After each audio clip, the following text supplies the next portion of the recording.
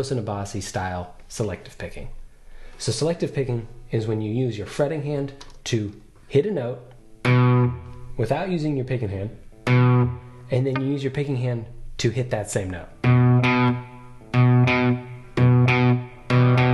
Super easy. Just pick or don't pick, tap, and then pick.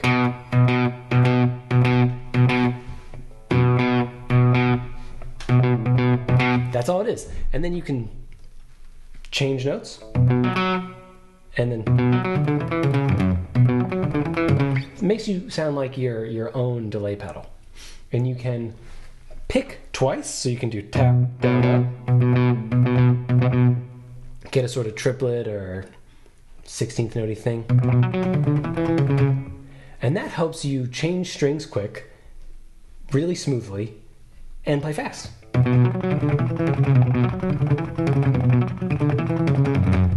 I like it. It's a really fun thing. And it's way easier than just like trying to triplet pick that whole thing.